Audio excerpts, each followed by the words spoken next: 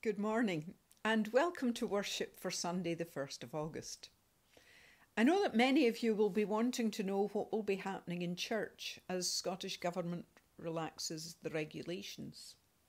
We're doing our best to keep up to date, but things are moving quite quickly. Every time the regulations change, we are required to do new risk assessments at the church, to review and approve them, and very often get permission from the presbytery to implement them before we can actually make any changes. I'm very grateful that our office bearers have taken a careful and measured approach. We're moving slowly, perhaps more slowly than some other congregations, but we are moving. We're currently looking at how we can accommodate more people in the church Sunday by Sunday, and hope that soon we'll be able to offer spaces to more than 17 households.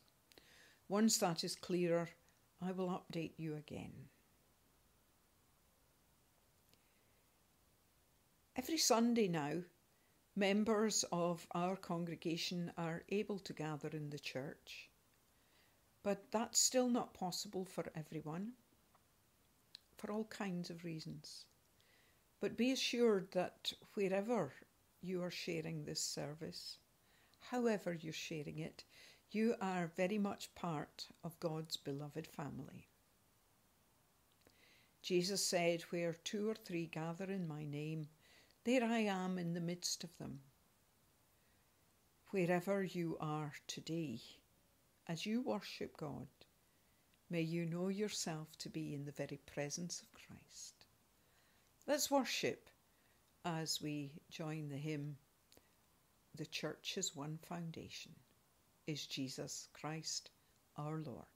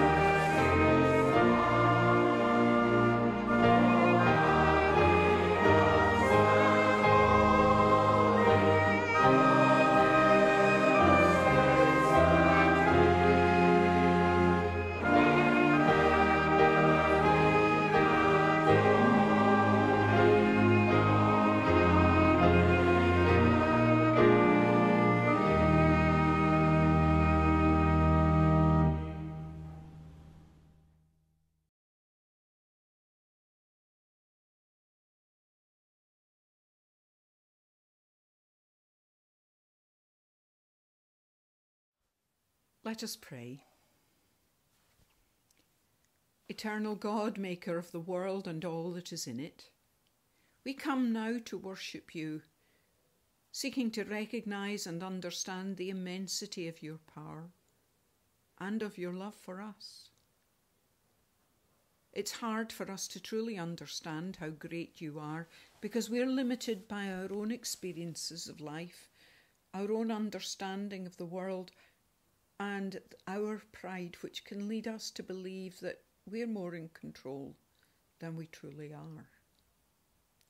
Help us on this Sabbath day to stop a moment and just sit still, to think of how far the sky is beyond our reach, how distant the sun and the moon and the stars, how far the seas stretch beyond the horizon, to marvel at the things we cannot understand, how the seasons turn from one to another, the marvel of birth, the inexplicable miracles of medicine and science and faith.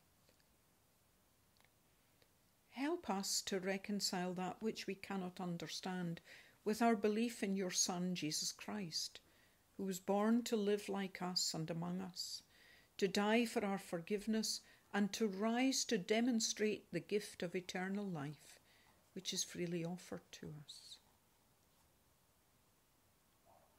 O Lord, when we think of all that is ours in faith, it can be easy to stand in awe and worship. And then, O God, we become tied up in our own small world again, in selfishness and pride, in greed and anger, in a lack of humility and independence at all cost. We ask your forgiveness, O Lord, and the courage to claim it just as it's offered. May this time of worship feed our souls and nourish us for the days that lie before us. We make this and all our prayers as we share together in the prayer your Son taught us. Our Father, who art in heaven, hallowed be thy name. Thy kingdom come, thy will be done on earth as it is in heaven. Give us this day our daily bread, and forgive us our debts as we forgive our debtors. And lead us not into temptation, but deliver us from evil. For thine is the kingdom, the power and the glory forever. Amen. Listen now to the word of God.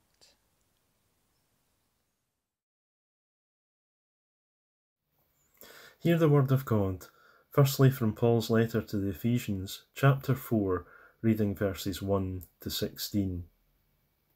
As a prisoner for the Lord, then, I urge you to live a life worthy of the calling you have received. Be completely humble and gentle. Be patient, bearing with one another in love. Make every effort to keep the unity of the Spirit through the bond of peace. There is one body and one Spirit, just as you were called to one hope when you were called. One Lord, one faith, one baptism, one God and Father of all, who is over all and through all and in all. But to each one of us, grace has been given as Christ apportioned it. That is why it says, when he ascended on high, he took many captives and gave gifts to his people. What does he ascended mean, except that he also descended to the lower earthly regions? He who descended is the very one who ascended higher than all the heavens in order to fill the whole universe. So Christ himself gave the apostles, the prophets, the evangelists, the pastors and teachers to equip his people for works of service, so that the body of Christ may be built up until we all reach unity in the faith and in the knowledge of the Son of God and become mature, attaining to the whole measure of the fullness of Christ. Then we will no longer be infants, tossed back and forth by the waves, and blown here and there by every wind of teaching, and by the cunning and craftiness of people in their deceitful scheming. Instead, speaking the truth in love, we will grow to become in every respect the mature body of Him who is the head, that is Christ. From Him the whole body, joined and held together by every supporting ligament, grows and builds itself up in love as each part does its work. The second reading is from John's Gospel, chapter 6, reading verses 24 to 35. Once the crowd realised that neither Jesus nor his disciples were there, they got into the boats and went to Capernaum in search of Jesus. When they found him on the other side of the lake, they asked him, "Rabbi, when did you get here?" Jesus answered, "Very truly I tell you, you are looking for me not because you saw the signs I performed, but because you ate the loaves and had your fill. Do not work for food that spoils, but for food that endures to eternal life, which the Son of Man will give you.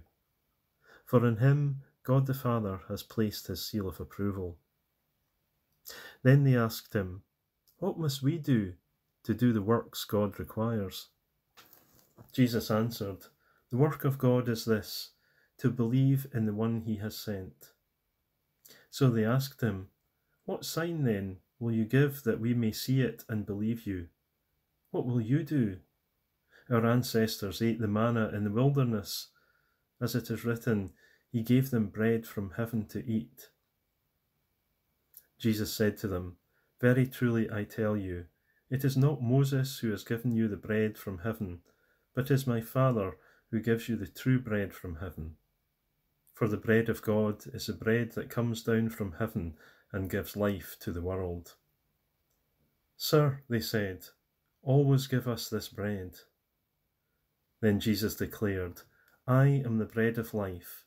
Whoever comes to me will never go hungry, and whoever believes in me will never be thirsty." Amen. The word of God for the people of God. Thanks be to God.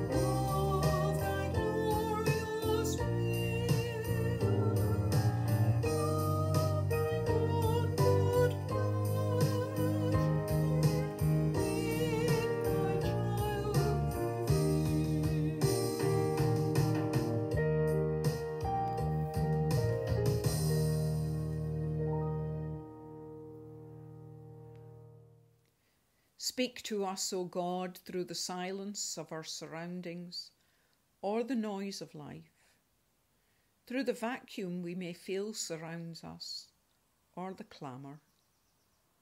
Speak and help us to hear and to understand, and understanding to claim your word as our own. Amen.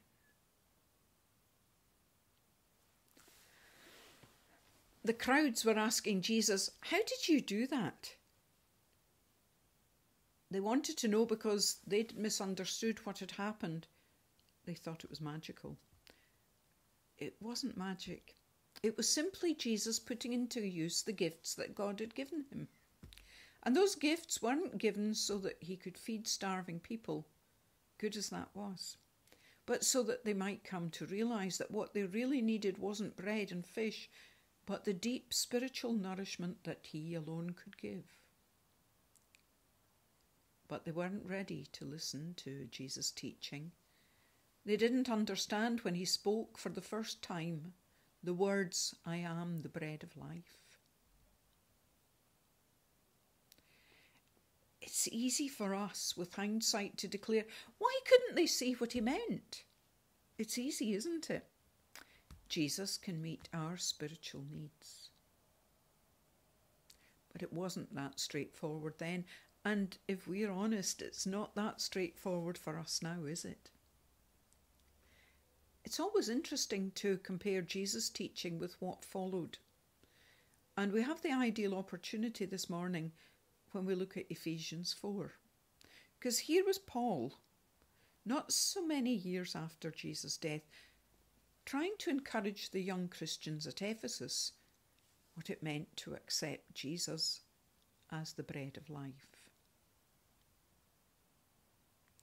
And Paul's first step was to draw people back into thinking where their roots as Christians lay.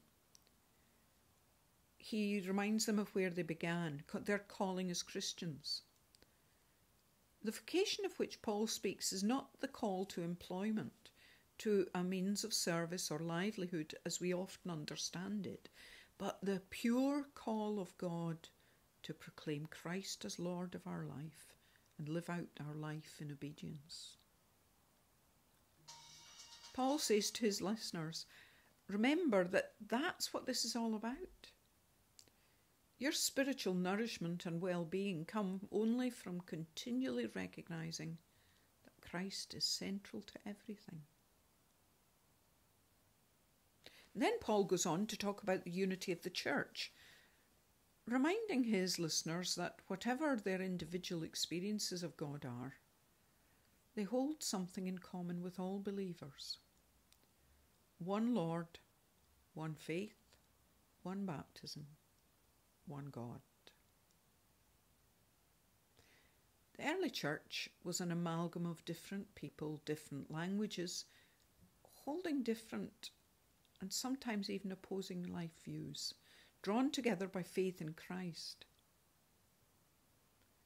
When you think of it, it's really amazing what God managed to do in drawing such disparate views and practices together and building the church into the power it became. But in human terms, it could only do that because the early Christians understood that it wasn't their divisions that kept them apart, but their common heritage that glued them together.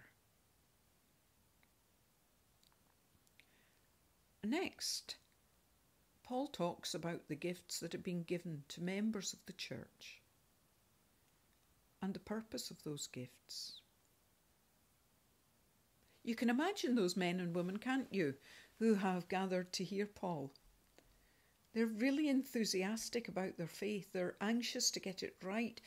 They want to be effective in teaching others about Jesus, but they're not sure that they are going about it the right way. And I suspect that Paul's words, while encouraging in large measure, must also have left quite a number of them feeling a bit inadequate or useless as followers. And the reason that probably happened is that Paul focused not on what each of them would bring to the church, but what a small number of them would bring as apostles, prophets, evangelists, pastors and teachers. Perhaps that's a rather exclusive way of looking at the church, in which only a very small number have a meaningful role.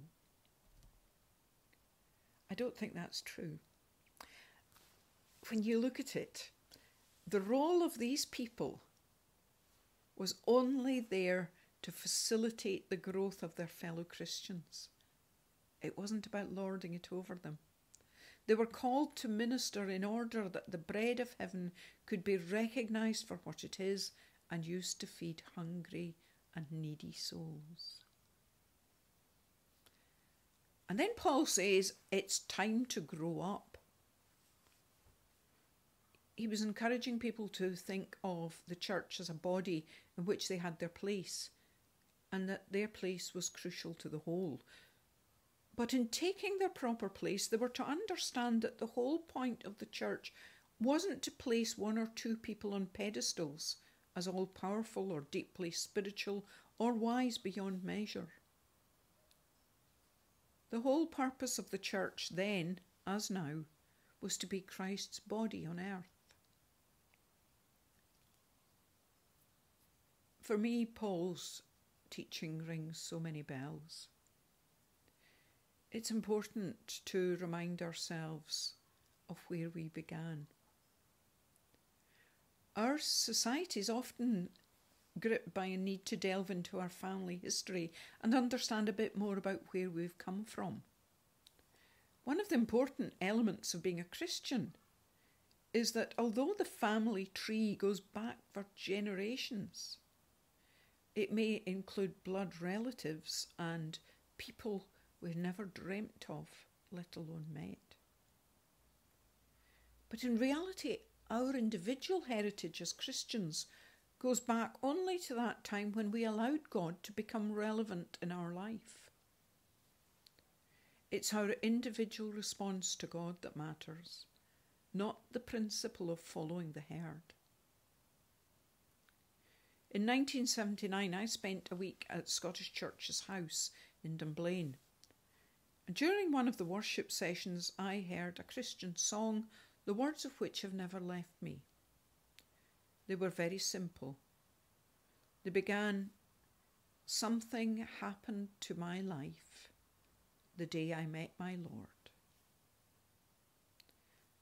For me then, they encompassed what being a Christian meant, and that has never left me. I can't tell you when I became a Christian, because I can't remember a time when God was not present in my life, when Christ was not real to me. As a 3-year-old, I told my mother I was going to be a missionary. But I can tell you that I know that my awareness of God's presence in my life has been a source of strength, a spur to action, and sometimes a reprimand. Some people can tell you the exact moment they became a Christian. Others will tell you they can see God's hand directing them over a long period. As we think of our individual experiences of encountering God, Paul's demand for unity becomes very understandable. For your experience of God's calling and mine, or your neighbours, can be very different. It might be a gentle whisper or a loud noise. It might be a calm experience or a storm. It doesn't matter, because God speaks in words and ways that you and I can understand and respond to. And He speaks to us as individuals. He knows us. He loves us. He made us. And He didn't make us identical. It's easy sometimes to think that our experience of God is the right one or the only way, because it's worked, hasn't it, for us? How could anyone who hasn't experienced the same possibly claim to know Christ? And yet, our own individual experiences are what matter, because that's how God works. The demand he makes of us is to remember that we're individuals, to proclaim one Lord, one faith, one baptism, one God over all, and to respect the right of others to acknowledge their call to faith, even if it doesn't mirror ours. The purpose of the church now, as in first century Ephesus, was to be the body of Christ on earth. Have we got the courage now to allow his love to flow through us, even when we may want to retaliate or react to the way that the world taunts us? Have we grown tall enough to raise Christ above the crowds? Have we got the stamina to hold him firm in the face of all that society throws at us? Are we strong enough to support our head and bear him with us? Let us pray. Glory to the Father, to the Son, and to the Holy Spirit, as it was in the beginning, is now, and ever shall be, world without end. Amen.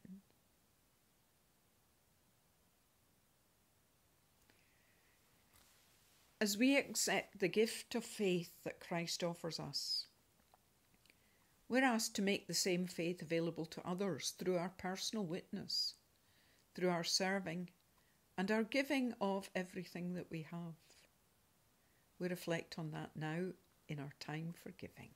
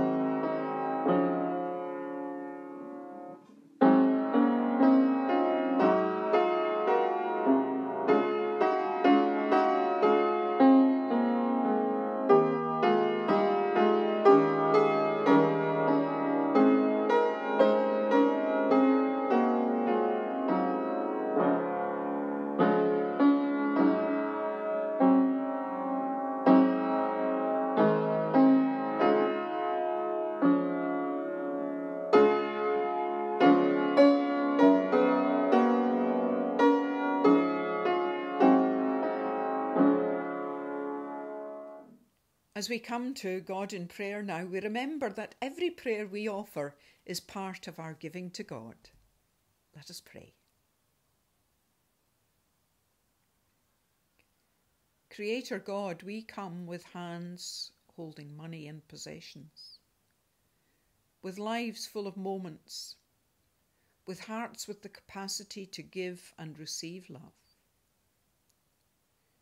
Help us to understand that these bounties are given by you freely and generously.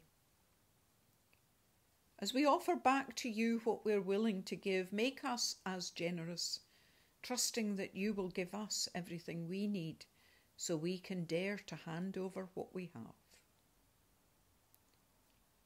Take these moments, O God, as we pause before you and dare to ask of you.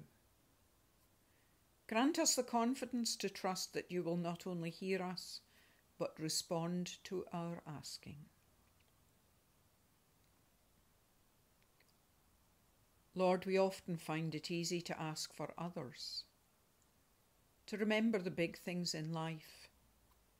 Yet so often the things that drag us down are the small things, the things we feel we can't bother you with, the things we feel are so insignificant in the scheme of things that we keep them to ourselves.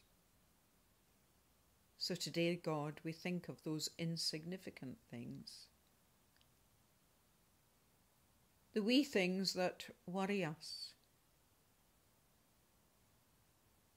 the words or actions that have hurt us,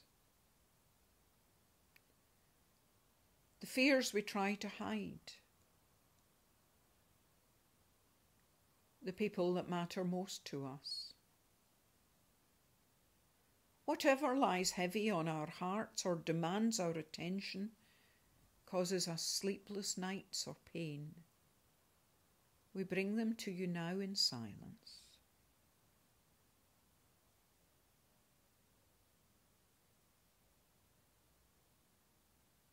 O Bread of Life, we can ask anything of you, for ourselves and for others.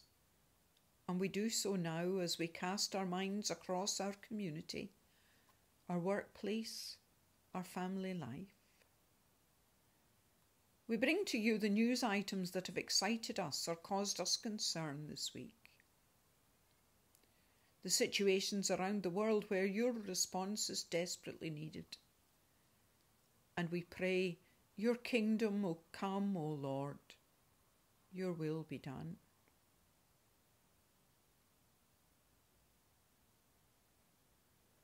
O Bread of Life, who has given us all that we need and more besides for our daily living, fill us with a sense of your presence, that as we step out of this time of worship, we may do so confident that we're not alone, and that you provide not only for our material needs, but for every aspect of our living and breathing. Amen. Our closing hymn today is the hymn Here in This Place. We may not all be gathered in one physical space, but God holds our souls and draws us together through his Holy Spirit.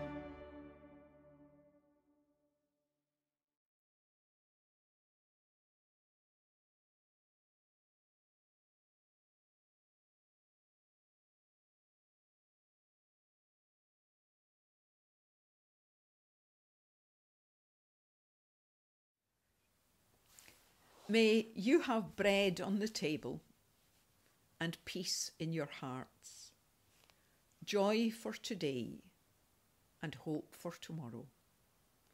And may the blessing of God Almighty, Father, Son, and Holy Spirit rest upon and remain with you today and always. Amen.